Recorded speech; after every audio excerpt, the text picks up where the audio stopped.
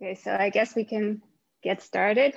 It's a pleasure to introduce our first speaker of our final day of this conference, Olivier Dudas, who will be talking to us about Macdonald polynomials and decomposition matrices of finite reductive groups. Thanks. So thanks very much for this invitation. I'm very honored to be part of this workshop.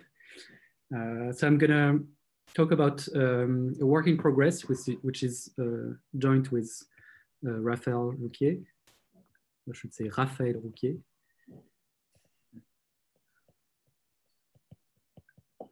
At UCLA, which aims at trying to find a numerical invariance for a specific class of groups which come from algebraic groups, so algebraic reductive groups over finite fields. Okay, so when I decided to give this talk, I was willing to focus more on the case of GLN and GUN, so general linear and general unitary groups over finite fields, but in the end, I think it would be more enlightening to try to give the talk for the most general class of groups. So that way, I'll try to convince you that what we have here are like I will try to illustrate many conjectures and examples to convince you that this even though we can't prove all these conjectures, we still have hope that they hold in general. All right, so the motivation is Brouwer's abelian defect group conjecture. So if you've been, if you remember at the end of the semester, you probably participated in the working seminar, and the first talks were about the conjecture. So you know a little bit about the flavor of the conjecture. So it's a conjecture about finite groups. So G, if you start with G, a finite group, you have to fix a prime number L, and you're looking at a CELO L subgroup. So the condition is that it has to be abelian. So abelian CELO L subgroup of G.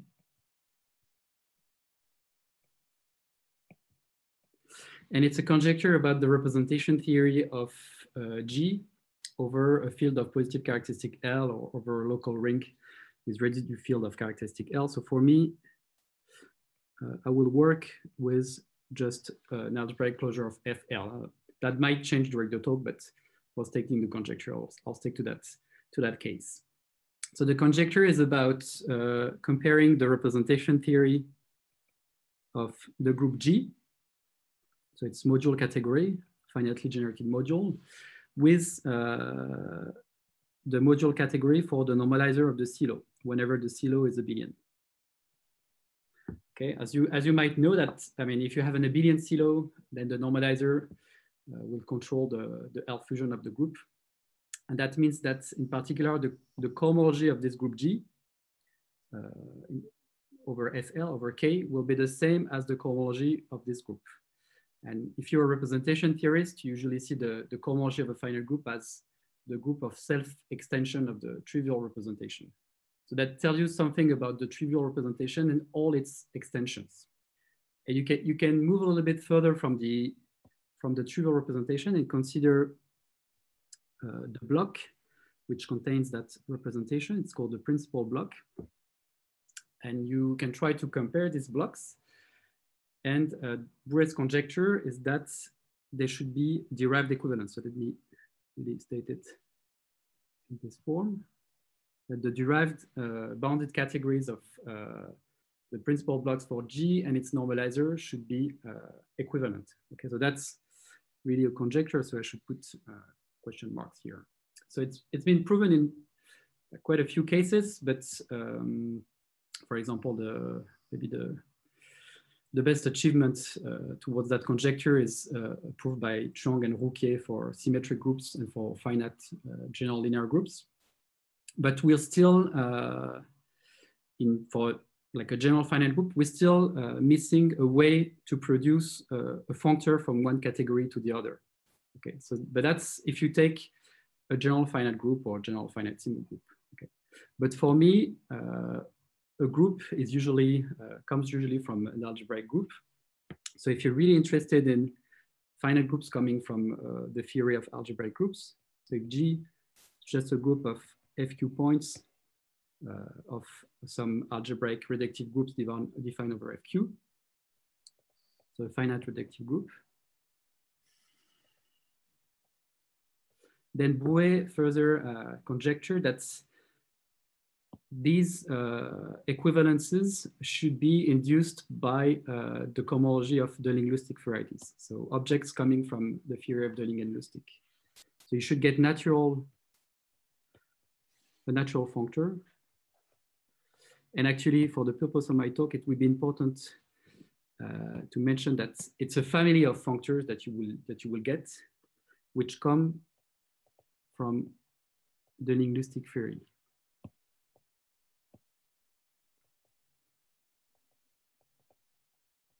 So I will briefly define what the varieties that will occur in this geometric version of Brouet's conjecture, but later in this talk. But I want first to give an example where you actually don't have, I mean, you have a derived equivalence, but you have something much stronger. It's much more rigid. You have a Morita equivalence. So let's start with the example. Of course, the simplest example is the general linear group. So as an algebraic group, but then I take the usual version over FQ. So just invertible matrices with coefficient in FQ. So this is my finite group. So inside this algebraic group, I can consider the maximal torus, which is given by the invertible diagonal matrices. Okay, it's defined over FQ, and its FQ point is just a product of a cyclic group like this. So it's an abelian group. Right. So if I want to work in the setting of Brouet's conjecture, I need to consider CLO of subgroup of GLN. And here, if I assume that L divides Q minus 1, so the order of this, or it will divide the order of this finite torus. And if I assume that L is not too small, so for example, if I don't want to be bothered, I can assume that L does not divide the order of the symmetric group. Then S, the CLO L subgroup, will be contained in this algebraic torus, and it will actually be just the L part of that finite torus. Okay, so it's just a product of abelian cyclic groups with the same order. Here. So here, L to the R is the maximal power of L that divides Q minus 1. So S is abelian in that case. So Brouet's conjecture should tell you that the block of GLN, the principal block of GLN of Q, should be derived equivalent to the block, the principal block of the normalizer of S, which is here the same. It's really isomorphic to taking just the CLO and extending by the Vi group. So here the symmetric group. Okay, but it's even better here. Is what I said is that if you're really working in the case where L divides Q minus 1, you actually have a Morita equivalence. Okay, and it actually generalizes to any finite reductive group. So we'll have that in that setting. So when L divides Q minus 1, it's not too small. If you look at the principal block of your finite group, it's Morita equivalent to something which would be a CLO contained in a maximally split torus, semi-direct, the Vi group. Okay, so here you have to be a bit careful. The Vi group is really the normalizer, but in the finite group. So if you want, like for example, if I was working with twisted A6, the Vi group will be of type F4. Okay, so you have to be a bit careful with the FQ structure that you're considering. That will come later in the talk. Okay, and the reason why here you really get a Morita equivalence and not a derived equivalence is that you're working with zero-dimensional geometry, zero-dimensional variety. You're really working with finite sets. And this is because you start with, so here with a split torus, a torus that splits over FQ. So it's a zero-dimensional variety, which is in bold. Okay, maybe I should at least say that this result is due to Puch. Okay, so why I'm saying this? It's to introduce the family of derived equivalents that will occur.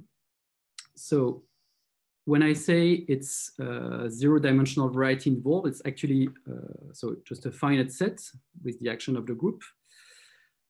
So when you take the function on this set, or the cohomology if you want, you just get the permutation module. And I claim that this equivalence is somehow induced by this permutation module, so G over B. So it's just a finite flag variety where B is a Borel, which is also defined over FQ, which contains this fixed maximal torus. Okay, so that's gonna be actually, this is gonna be some zero-dimensional de-linguistic variety.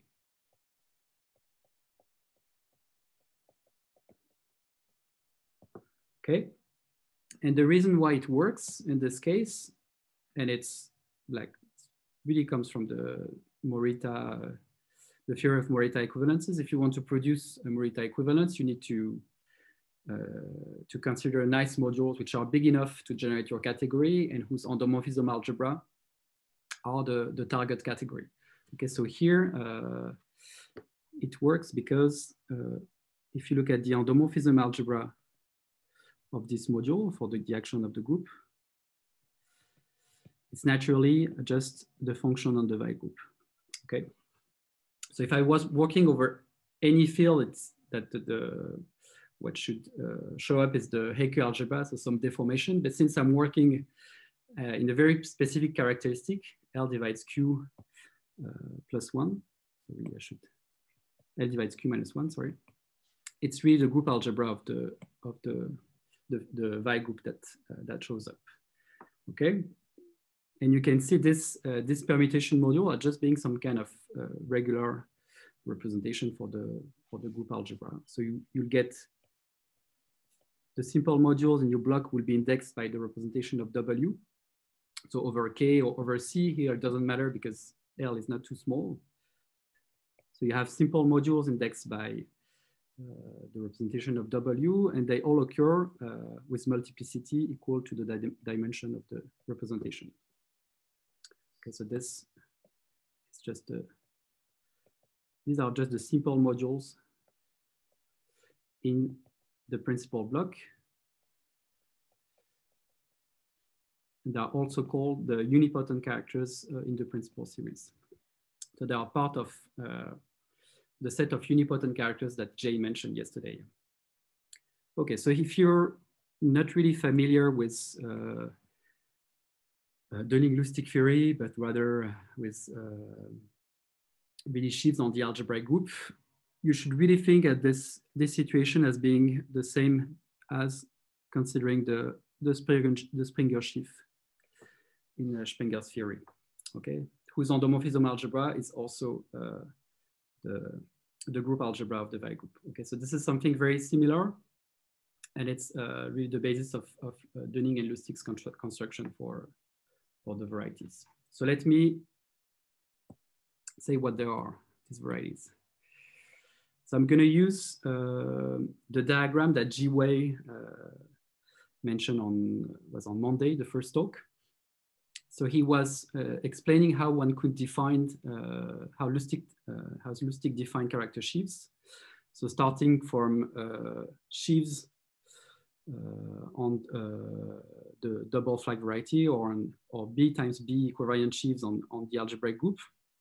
You can pull them back here where the action is by conjugation here, and then push them forward to G equivariant sheaves on G.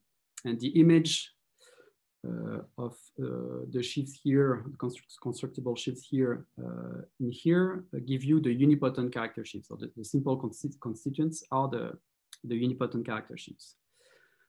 So if you want to do that with finite groups and define unipotent characters, you have to add the FQ structure. So it's simple to say it in this setting. So you assume that your group, your Borel subgroup, and your torus are defined over FQ. You have a Frobenius, which is attached to these structures. And what you do, instead of considering conjugation by the group, for example here, or conjugation by the Borel, you twist the conjugation by the Frobenius. Okay, so it's the same as if you were just considering elements of the coset GF, and you look at the usual conjugation action, except that if you want to conjugate by the element, or if you want to multiply by an element on the right, you have to apply the Frobenius to multiply on the right here for the group. Okay, so that's the same as the F conjugation. But the upshot of this construction is that you end up with a space which is homogeneous. You only have one orbit when you act by F conjugation, because you start with something which is connected. So this is just a point divided by the stabilizer or fixator of one point in the orbit. So for example, the point F. And this is the finite group. So things which are fixed by, which centralize F in the algebraic group is the finite reductive group. Okay. And the linguistic varieties, well, they're given by, so I'm not going to define them, but I'm going to define their cohomology. So here you have objects that you can, so starting from the constant sheaf on orbits indexed by W, an element of the Lie group, you can extend them to the whole variety and do this pull back, push forward construction. And you end up with the cohomology of the corresponding linguistic variety over K. So up to some shift here, depending on the dimension of the flag variety. But it doesn't really matter here. Okay, so to any element W, you can associate the linguistic variety and its cohomology. And you can do, since here you have the convolution, or at least you have the Hecke category acting on the derived category of this one.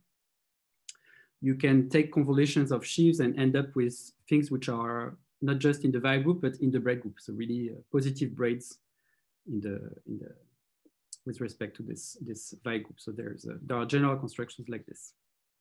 And these are things you need to consider to get families of derived equivalences for Bouet's conjecture. So let me state a more precise version of the conjecture. So I'm still working in this situation where L divides Q minus 1, and L is not too small. And Bouet predicted that there is a derived equivalence between the principal blocks of the finite group and the principal block of the normalizer of the silo, which again is just the L part of the split torus, or the maximally split torus semi-direct Lie group. And when I say induced by cohomology of the linguistic varieties, I can be more precise. And I can tell you which varieties one should consider. So inside the Lie group, you have the longest element, W. So if you take the square in the Lie group, of course, that's just the identity. It's an evolution. But if you consider it in the braid group, it's highly non-trivial. It's a central element, but not trivial. And this is the element that I'm considering, and the power of and powers of this element here. Okay, so for N in Z. Okay, so that's the families, somehow the families of derived equivalences that I want to consider in this talk. And we'll see also analogs when L divides Q plus 1, which is actually the aim of the project when we started with Raphael. Some remarks about this conjecture. So I'm saying I looked at this specific case where L divides Q minus 1. So what's important when you work with finite reductive groups is that really things are generic in Q. And if you look at representation theory of a field of characteristic L, it's really not L that matters, but the cyclotomic power, that's the cyclotomic polynomial that it divides. So here it's Q minus 1. So you can ask what happens when it divides Q to the D minus 1, D is minimal. Then instead of considering this element, you have to consider roots, diff roots of these elements. And for them to exist, you have to assume that D is a regular element. And in that case, there were further conjectures by Brouet and Michel, which predicted that, again, the linguistic varieties should induce the equivalence. There are further conjectures about the properties of these equivalences. So somehow, if you start playing with these varieties, I mean, already if you try to compute the cohomology over the L-adic numbers, you see something happens. And one of the refinement of the conjecture, or the question or observation, is that this should be a perverse equivalence. So perverse equivalence is a specific type of derived equivalence that you can obtain just by gluing shifted Morita equivalences.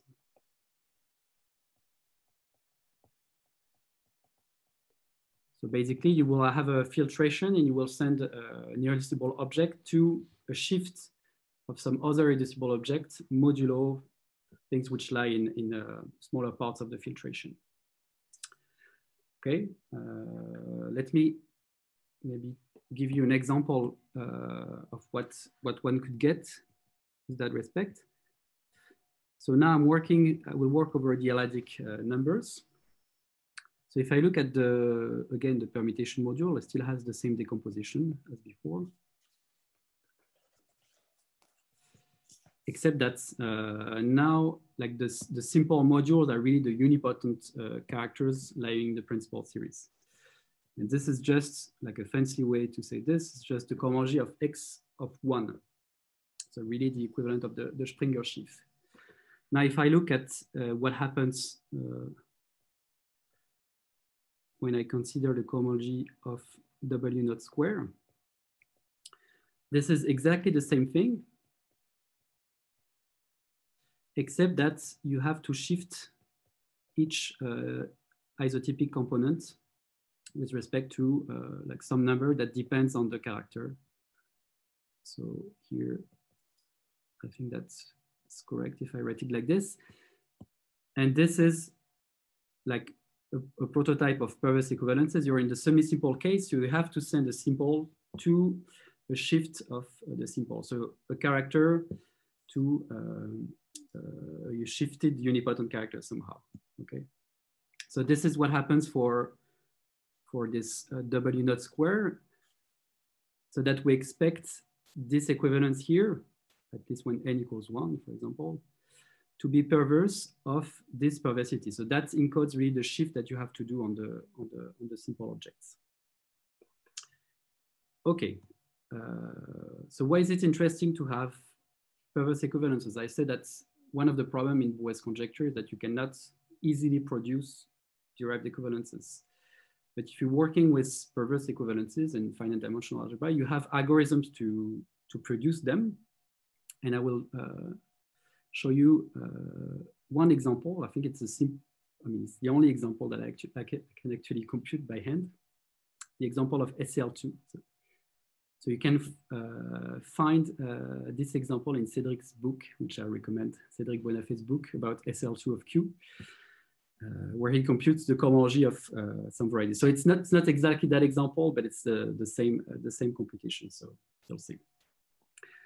So I start with SL2, always this condition, and L is not too small, so L is odd here. The normalizer is just this dihedral group. Its representation theory over FL has only two irreducible characters, the trivial, two irreducible representation, the trivial and the sign, which I would denote by epsilon. And the corresponding representations for the finite group, you have L of K, L epsilon. And these are the trivial representation for SL2 and the Steinberg representation. Okay, and the perversity in that case, it's 0 for the trivial and 2 for the Steinberg. Okay, I said when you have, so if you give me, if you understand well enough the category you start from, so here this group H, it's representation theory, it's quite easy to understand. It's a finite representation type. Then you can, given a perversity, you can construct a perverse equivalence. So I won't explain how you do it, but I'll give you the explicit computation. So the simple, the trivial module has perversity 0. So you just send the simple to the simple in degree 0, okay? And for the Steinberg or the sign, has perversity 2. So since I'm looking at things which are, I mean, the inverse equivalence here, I will look at perversity -2. So you start with the sign representation, and then you try to cook up the cohomology of a complex, which would be as big as possible, which will contain as many things as possible, which have lower perversity. So here perversity 0, you're allowed, and here perversity 2, sorry, you cannot. And like this, you construct, so here you're allowed to take this one because it has perversity 0, but then you have to end in degree 0 here. So I'm not giving too many details about that construction, but this is the complex that you get. And this is actually the cohomology of X of, so S square here, it's working of SL2, in characteristic L dividing Q minus 1.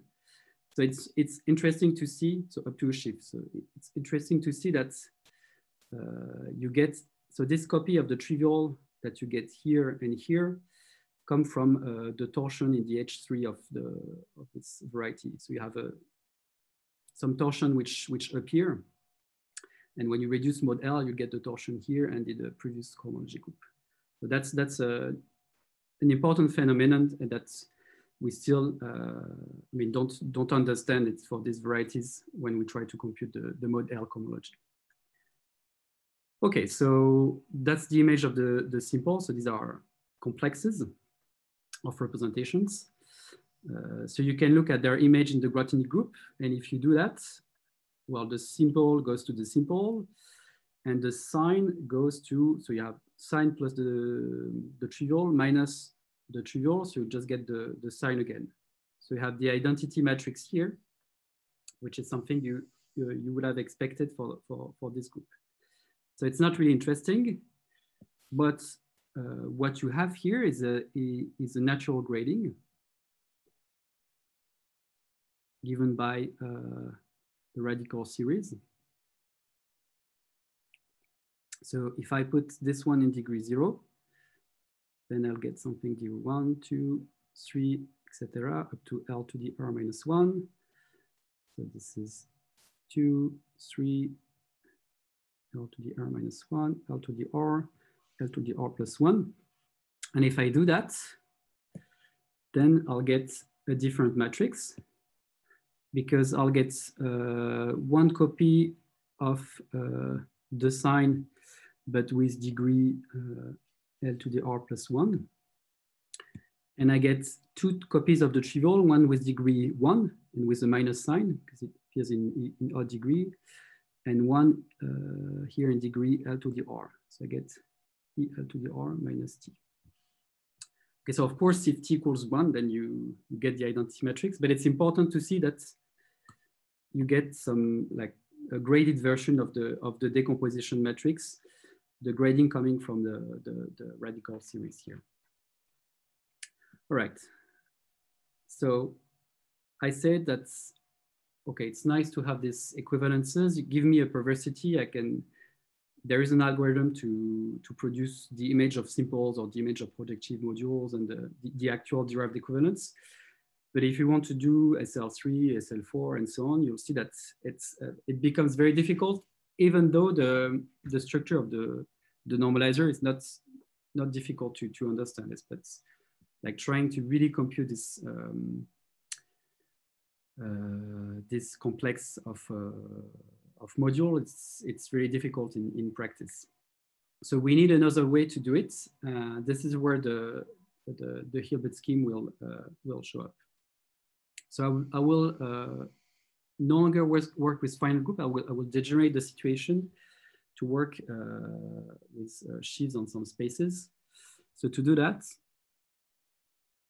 first, like, so T sub L was just a product of cyclic group of the same order. So you can just see that as a truncated polynomial algebra. Okay, so you take a generator of the cyclic group, you removed one, that gives you a generator of this polynomial algebra. Okay, so if L to the R goes to infinity, so you would expect that this is just now a polynomial algebra, so S of V, semi-direct W, so where V is just M copies of K.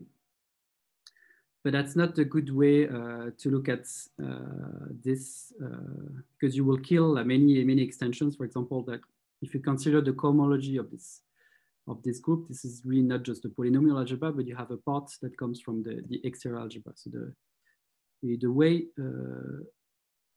to take the limit is to consider the symmetric algebra tensor the exterior algebra. Okay, so if you were asking Raphael, he will tell you why it's the correct way to do this. If you look at this, this is the cohomology of some DG algebra. So this DG algebra with some differential that depends on L. And when L to the R goes to infinity, this differential will vanish. And the cohomology would just be this algebra here. So that's really a degeneration of the finite group situation.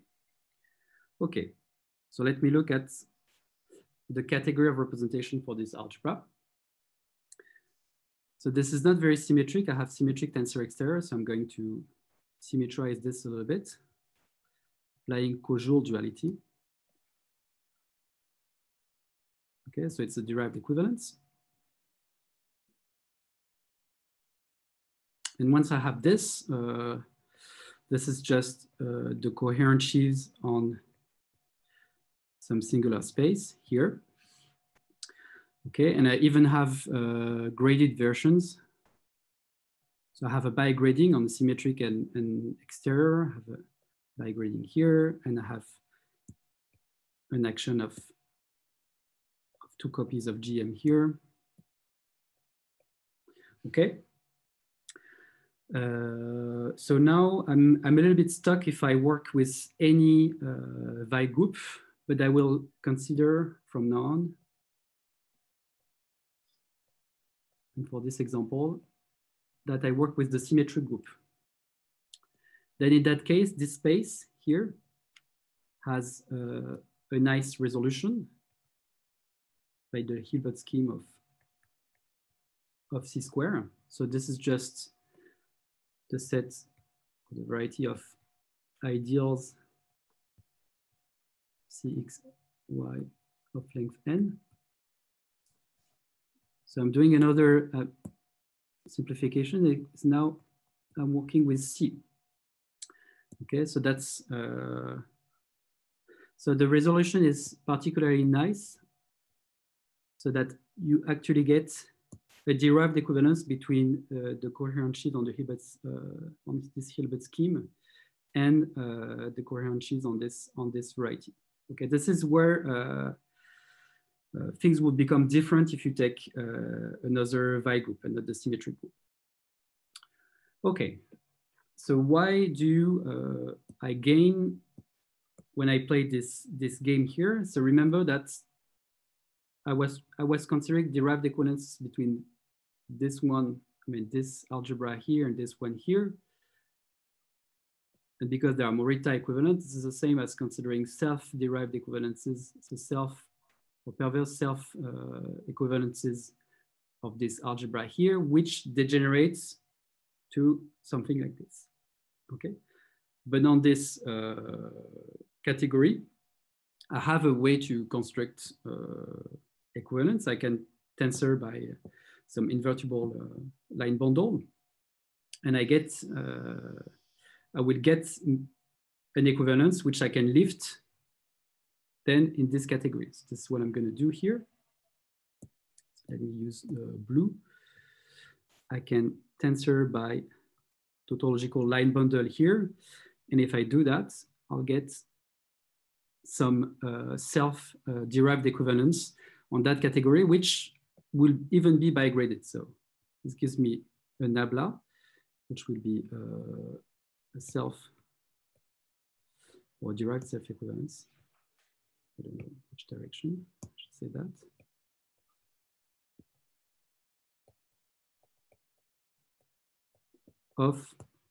Of the generation of my block. So let's say that it's actually the same as my block for if I simplify a little bit things. Okay, and what are the properties of this equivalence?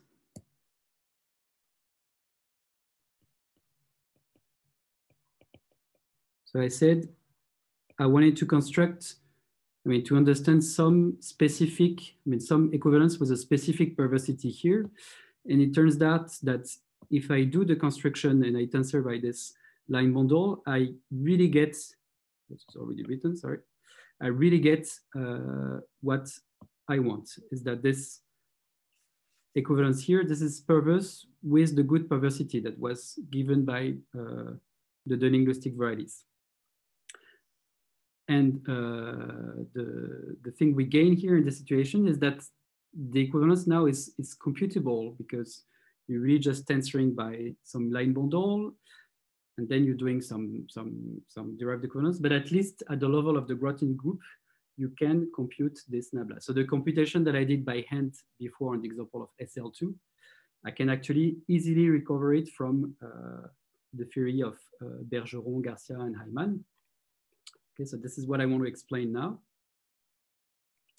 So I'll be a bit quick here because it's like understanding the details are not, it's not very important for this talk. But what I want to say is that really when I say it's computable, it means in the Grothendieck group of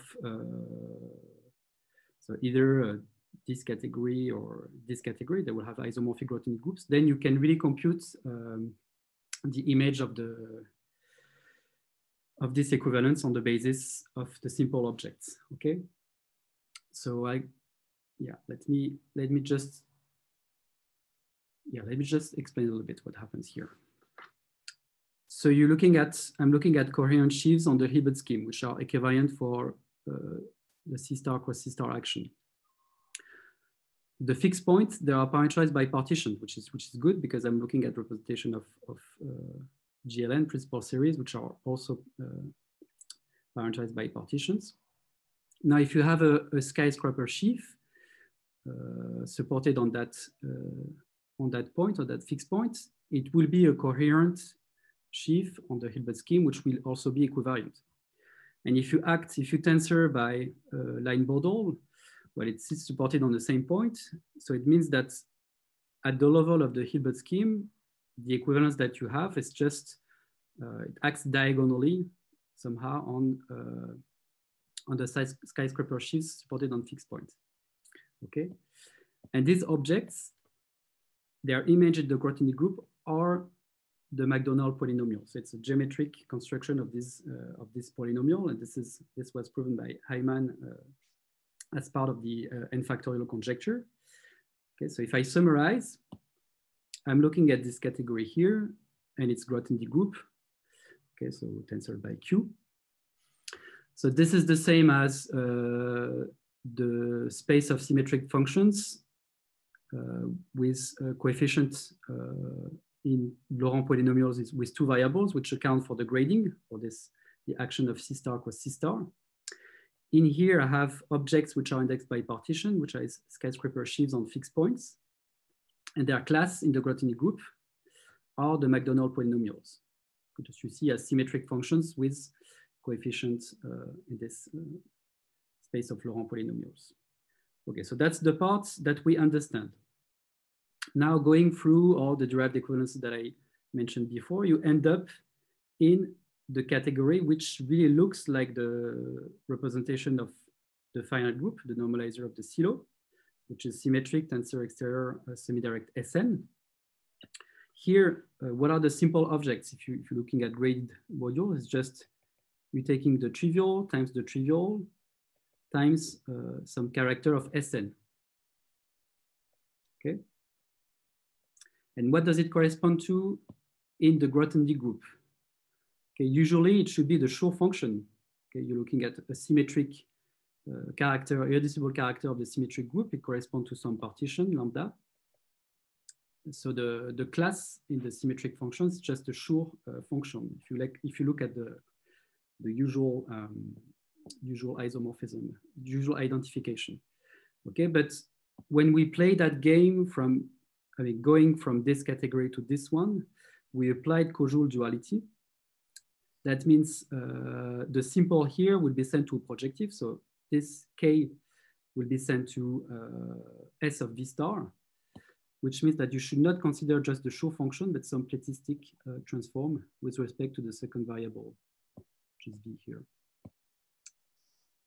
Okay, so that's a modified Schur function. Okay, so you have on that category, you have nabla that acts.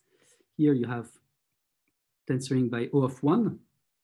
You know that tensoring by O of 1 is diagonal on this basis. Okay, you want to understand nabla on that basis, so you just have to understand what happens when you go from the basis of Macdonald polynomials to the basis of this Schur function. And this is known, this has been known for a long time. Okay, so if I summarize, let me say it again. Nabla is diagonal, so really, when I say nabla, it's really this tensoring by O of 1. It's diagonal in the basis of Macdonald polynomials. This Macdonald polynomials, they can be expressed in the basis of modified Schur functions, okay, which means that you can compute known on the basis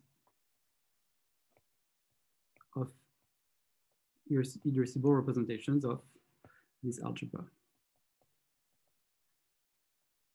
graded representation. Okay, an example. So again, n equals 2 was to consider is really the case. I'm still working with the symmetry group. So here I'm considering the case of SL2, for example, or GL2 or PGL2. It's very different. H, this matrix here is my base change matrix between the Macdonald polynomials and these Schur functions. So it's a triangular matrix which whose entries are polynomials in T and V, the variables of my gradings. D is the diagonal matrix, which is the eigenvalue of my operator nabla on the Macdonald polynomials. So here's just T and V. So if I want to understand the matrix of, so not delta, but nabla, I'm just doing a base change and I obtain this matrix here, okay? So what does it has to do with the computation that I did before? So call that for SL2. What we found was a matrix. We had only one grading, and it was something like this.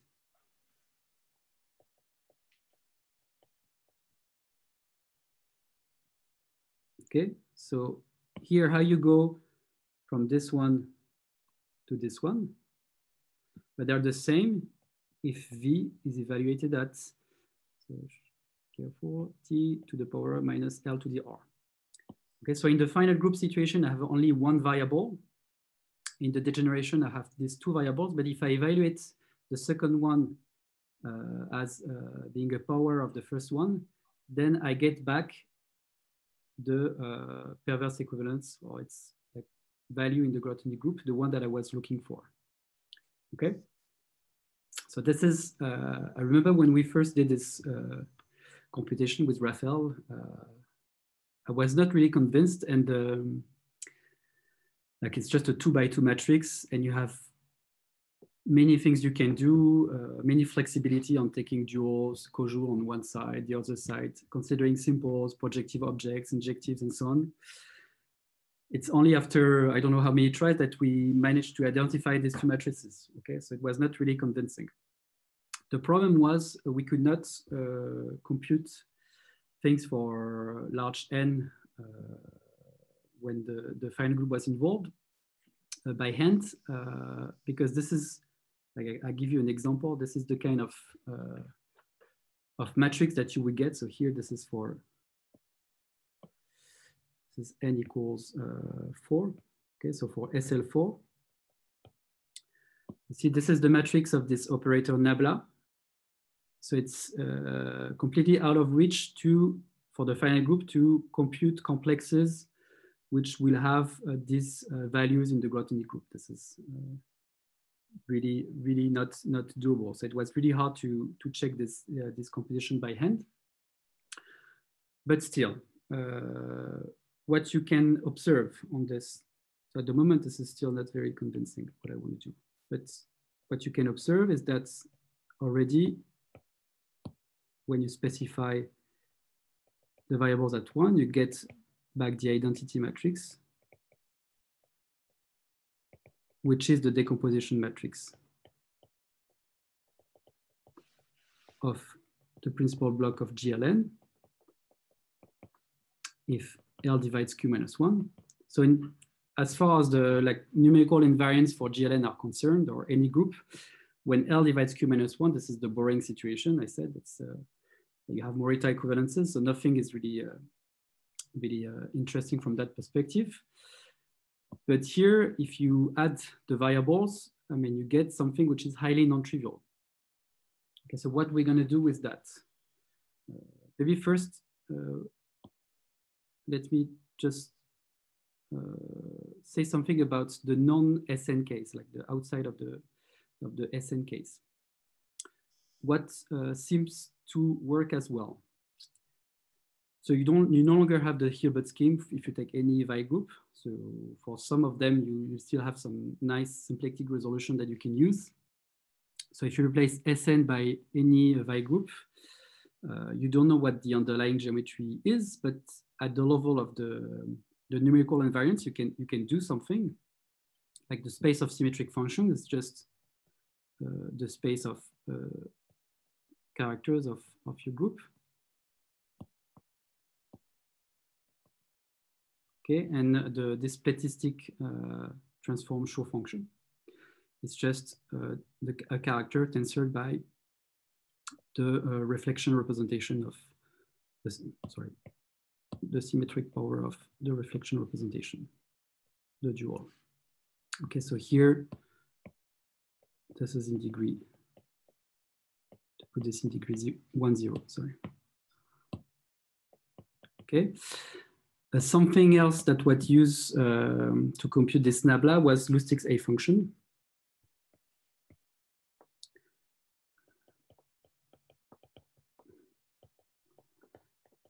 To compute the eigenvalue of this operator nabla that was related to the A function, which is also the perversity of the equivalences we're looking for.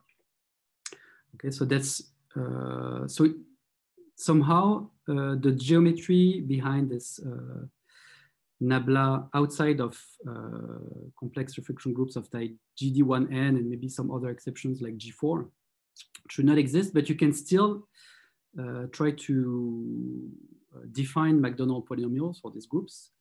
And it seems to work. So let me give you an example. If you have a Vi group of type G2 and you want to understand the representation theory of G2 of Q, you'll start with a group of type G2 and the corresponding Hecker algebra with equal parameters. So here. Okay, and I get a matrix which is quite nice because you can see that you have lots of zeros in this square and that correspond to characters which lie in the same family. Okay. So that's already quite interesting. But you can do something else. You can change the eigenvalues. So changing the A value means you're considering another set of parameters for the Hecke algebra. So I'm looking at the parameters that correspond to a finite group of type 3D4. And you also get like zeros here, which correspond to things which are in the same family, and polynomial entries. So something I should have mentioned is that when you do all this construction, it's really not clear if you don't have some underlying geometry. It's really unclear why you get polynomials in your entries. You should get only rational functions. So that's the first surprising fact. Okay, so that's that gives you somehow a conjectural construction for the perverse equivalence or the family of perverse equivalences arising from occurring in Bouet's conjecture. But as I say, in terms of the representation theory of the group, it doesn't tell you anything. So that's not very interesting. So let me talk about the consequences, which are the interesting stuff in this talk. So this is related to Enola duality. So the equivalence I tried to explain was really like the effect on the linguistic variety was really multiplying by this W0 square, this W0 square in the bread group. So you could think that you can factor this one by multiplying only by a single copy of W0. Okay. And if you do that, you would think that you go, like you get somehow a square root of this nabla that you can produce. But it's not a good thing to do. If you try to do that, you will fail. And the correct answer is that you should not, when you're looking at the linguistic varieties, you should not look only at W, but really W with the Frobenius. So if you do that, and if you change W to minus WF, so -1 might not be in the var group, but you can still somehow change the Frobenius by its opposite, at least for its action on the roots. And this is, you can write this as just W0 times minus W0F, and this is now a diagram automorphism.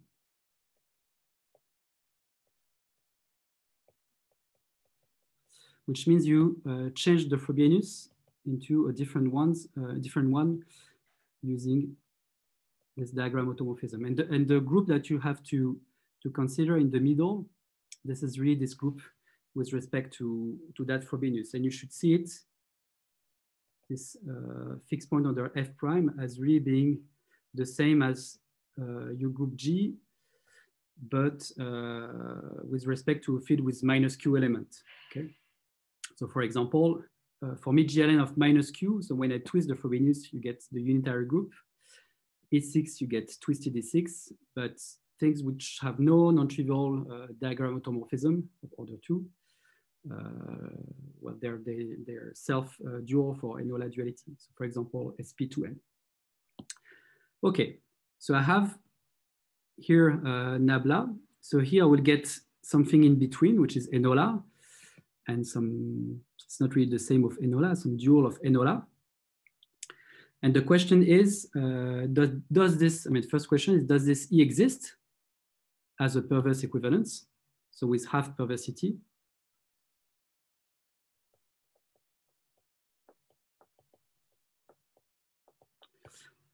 So the answer should be yes. The problem is that you don't know what, I mean, if your target category will really be this group. So that's a problem. But still, you can play the game that we played before, looking only at things from a combinatorial perspective, a numerical perspective, things in the Grothendieck group. You can start with this, like the image of your equivalence in the Grothendieck group, and trying to factor it, so take some kind of square root to get maybe not the equivalence, but its image in the Grothendieck group if it existed. okay? And you can do that in a unique way. So it's really similar to construction of Cauchy-Donald-Lustig basis. You have some kind of duality of object which is self-dual somewhere. And if you impose some positivity conditions, you'll get a unique factorization like this. Okay, so I think I have one example. No, not yet. And what you get if you do this are properties of the principal block of G. But now somehow you change Q to minus Q. So now L is dividing Q plus 1, which is a non-trivial situation, a situation which we usually don't really understand. So the main conjecture that we have with Raphael, that respect, I'm saying main with respect to that numerical part. So if you, again, you assume that, so you assume now that L divides Q minus 1. You look at this matrix E, which is computed from a completely combinatorial way using this one, which comes from Macdonald's polynomial.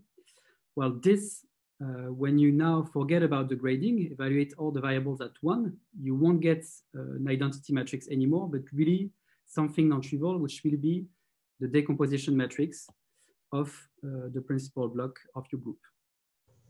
Okay, and this is, you have to be a little bit careful. You have to change the signs up to some signs which come from the fact that the perverse equivalence that you're looking at, the perversity is no longer even, so there are some signs occurring here. Okay, let's just finish. I will just take 2 minutes to show you some examples. So the first one, which was my running example, was SL2. So if you factor nabla, you'll get this matrix for E. So you have to, now you're encountering square roots of T and V, but you can still evaluate them at 1. And you have to compare with the decomposition matrix of the enola dual of SL2, so SU2, where L divides Q plus 1, which is the matrix 1, 0, 1, and 1. So you can see that it's really, you really obtain this one by evaluating the variables at 1 here and changing this sign, which comes from the fact that the trivial and the sign have not the same A value. One is 0, one is 1, so you get a minus 1 somewhere. Okay, again, this is not very convincing. So let me, and I hope you will be convinced with all the examples I will show you now. Let me do now from GL6 to GU6. So I start with GL6. I'm looking at the Vi group, which is the symmetric group S6. So this really I have all the theory of Macdonald polynomials and the Hilbert scheme and so on. The decomposition matrix was already computed a few years ago by Gunther Mahler and myself. So we really struggled on computing some numbers, for example, that column. So the methods that we use are algebraic, but also come from the linguistic theory. But here, you just like put everything in the computer and it produces this output, and you can check that this is really the same matrix. Okay, so this is, so I started with GL6 and I obtained GU6, so GL of minus Q. So I can also obtain GL6. Now I have to start with GU6, but the Vi group has type B3 with unequal parameters for the Hecke algebra, Q and Q squared. The decomposition matrix was computed by James in '89. This is this one. And again, you'll get this matrix here. So it's not exactly the same because this row and column does not occur because it's not in the principal block. So it's removed from this matrix and the corresponding column as well. Okay, so you would think that, I mean, GLN is somehow, at least for small numbers, it's just decomposition of the Q-show algebra, you have the LLT algorithm. But here you really get 2 variable decomposition numbers. And for example, for that entries, if you expand the polynomial, you will have 17 terms. So 17 terms, when you evaluate the variables to 1, you'll get 1. So this is very surprising. It cannot be a coincidence at that stage. Okay, let me continue on the examples. The orthogonal group S07. So the Weil group has type B3, so it's self-Enola dual. So you use the same Macdonald polynomials. Here it was B3. The Macdonald polynomials depend only on the Weil group, but now I'm looking at equal parameters. So I get a different matrix. This is not the same here. You get only zeros and ones. And here I get entries equal to 2, 3, 2, 2 here. And this matrix was computed in 2013 by Himstedt and Nöschke. So the variables alpha and beta were computed by them. Okay, let me continue again. Let's try to do exceptional types. So F4. So I'm looking at Macdonald polynomials for F4, which surprisingly seems to exist. This, the corresponding decomposition matrix when L divides Q plus 1, this is this matrix here. And you can see that with Gunther, we struggle to find all the entries, like there is a Z missing here, a Y, and this entries corresponding to this cuspidal character. There's nothing we could do. But it's completely determined if we use the conjecture that we have with Raphael. And for example, you could see that the Z has to be, so where is it? Has to be equal to 2. So this is this column here, for example. And some of the x's have to be 0. Okay, and again with F4, so F4 also occurs, but with unequal parameters when you want to do twisted E6. So you start with twisted E6 as Weil group F4 with parameters Q and Q square, and its Enola dual is E6. Okay, and the decomposition matrix of E6, at least one approximation was that we computed with Gunther is this one. Again, we failed at finding everything, and like where the dots here, we didn't know if the columns were indecomposable or not. And if you look at this matrix, that you see that actually, so this one here is this one. That means you could actually remove one copy, no, sorry, not this one copy of this column here, of this projective here. And it also gives you the values of D and what you can remove from that column. Okay, so I think, and if you, so I'm not gonna tell you what like the QT, the TV matrices are in 2 variables, but you get again like very large polynomials with many entries. So when you see that these 2 matrices match, it cannot be a coincidence. I'll stop here. Thanks.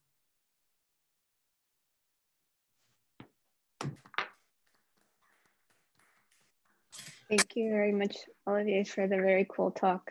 So are there any questions for Olivier? I have 1,000, but I'll wait.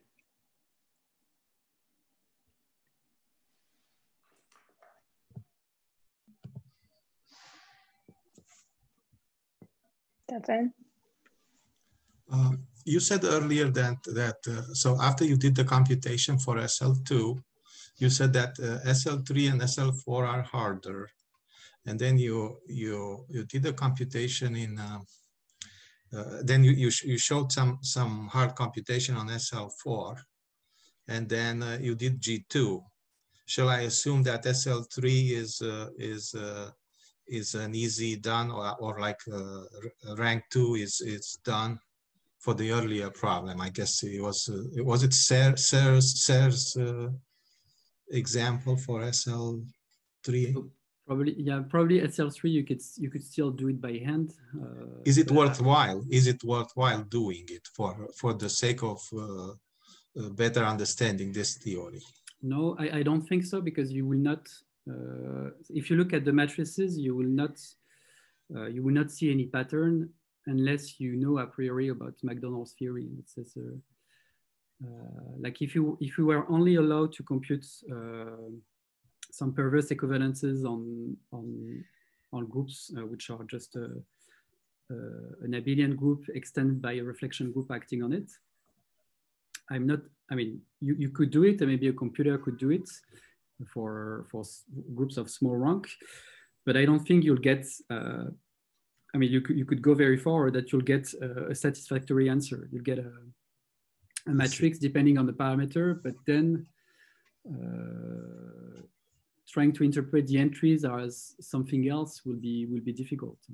Like what we really wanted to do at like the starting point is really that for GLN, you have the theory of Jussieu algebras and canonical bases, which at least when L is not too small, allow you to compute a deformed version of the decomposition numbers. And then from that, you have the actual decomposition numbers. So we wanted to have a similar combinatorics, so similar results for other groups, and in particular for the unitary group. And this is where we encountered this Macdonald polynomials. But that's like somehow that's the first step, because we start by the case when L divides Q minus 1, which is the boring case where things are multi-equivalent, and then we go to the L dividing Q plus 1 case.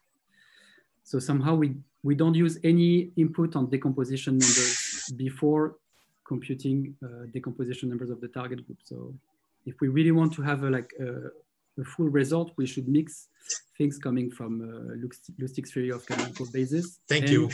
This Macdonald theory.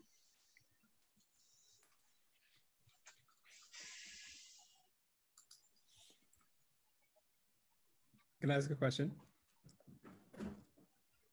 Is it Jordan? so? Jay, sorry, go ahead. Okay. So you recover? Is it clear from the matrix that it'll be unitriangular in this case? So you get another proof of the unitriangularity in this setting? Yes, it's clear that it's unitriangular because the definition of Macdonald polynomials involve solving some system, unitriangular system, or triangular system at least. What's unclear is why you get identity blocks on the diagonal. This I don't know. So to construct Macdonald polynomials, for Sn, you use the dominance order. So you would think that for other groups, you will use orders or Kazhdan-Lustig orders on families, but it doesn't work. You need a total order which respects the A function. If you change the order, you really change the Macdonald polynomials, but you don't change the matrix nabla, which is the matrix of the operator in some base change. So this is something I don't understand at the moment. Okay, actually, maybe I want a follow-up question. So you're always working with the big A function here, but somehow I would hope that the little a function might turn up somewhere. But is it just that the big A function, it's because of these perverse, this is what appears in all these perverse equivalence calculations? Both appears because you have two, you have the matrices in two variables. And somehow one accounts for the A function of small a function of one character, and one occurs for the A function of the dual, the Elvis-Curtis dual. So right, yeah, sure, okay, yeah. So both occurs at the same time. Okay.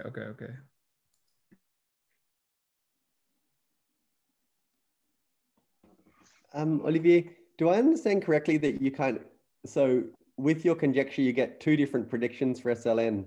One comes from LLT and one comes from unequal parameter Hecker algebra? Or? Yes, that's what we realized not so long ago. So, and you get something in two variables. So it would be interesting to compare like the one variable polynomials that you get from the LLT algorithm and the two variable that you obtain here. And it's only for, so it will be for Jussieu algebras of Sn, so Jussieu algebras at the square root of 1 at the moment. So yeah. So because like I said, that I have to start with a situation where somehow I'm considering Q equals 1, and then I change Q to minus Q, so it becomes -1, and then I get a result for -1. But I have to, so at the moment, I mean, it should be possible to go from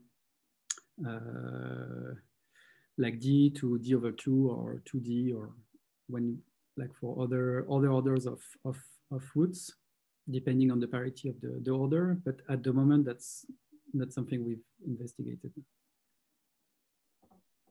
But yeah, but I think your question really makes sense, and I'm curious to compare the two in that situation already. And so it's just totally unclear why they should be giving. I mean, it's unclear to be. Maybe it's not unclear to Raphael. So no, I mean, if go on. I was just saying, no, it's we would probably need to make some experimentations to. I think at the end we probably get for a general root of unity, one should expect to have, say, for GR, a priori two versions of Qt decomposition numbers, which should both specialize to the LLT ones. That's probably what should happen. So that's strange. I mean, at the moment, the biggest stumbling block is the fact that my Maple version is a free version that I'm allowed to use only 15 days, and I have like 3 remaining days to do experiments, and then I don't know how to compare things anymore. So we'll see.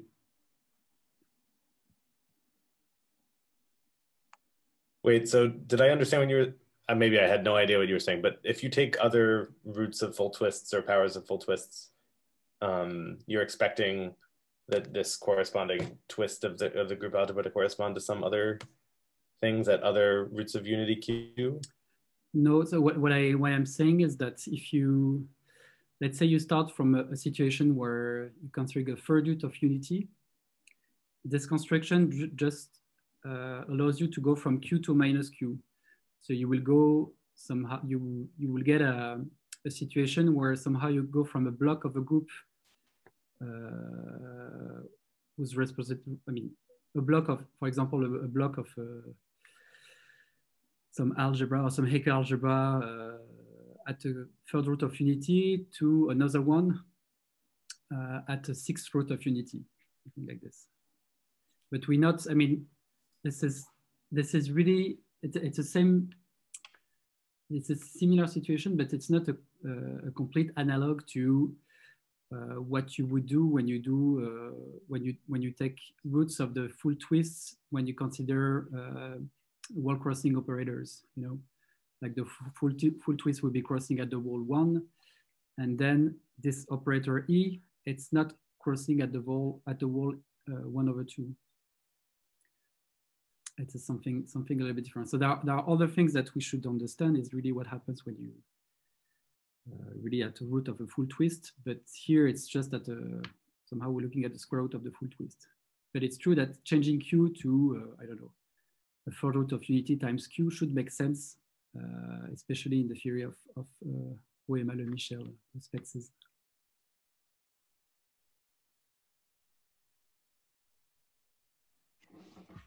So can you comment on the, so, I mean, you're doing all of this basically by using the full twist and diagonalizing the full twist. But you're somehow using coefficients in their finite characteristic coefficients.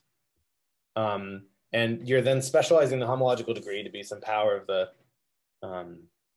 greater degree. So are you expecting there to be some sort of extra differential you can put on the full twist and finite characteristic, where if you conflate this differential, then that sort of corresponds to the specialization that you're interested in?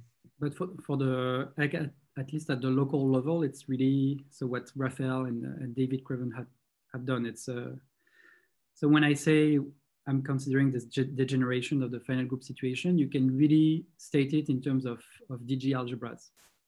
The only thing which is unclear is how big you have to consider the characteristic for things to stabilize. So because I pass from characteristic L to characteristic 0 at some point. And it's true that for when L is small and even not too small, you'll have decomposition numbers which vary for the finite group, which you will not see from that perspective. But So I think Raphael and David have results on stability of some these perverse equivalences for when L gets bigger. It's not written up, but I understand.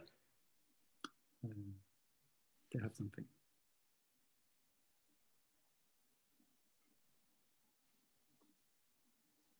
Okay, so maybe it's a good time to break. Let's thank Olivier again. Thank you.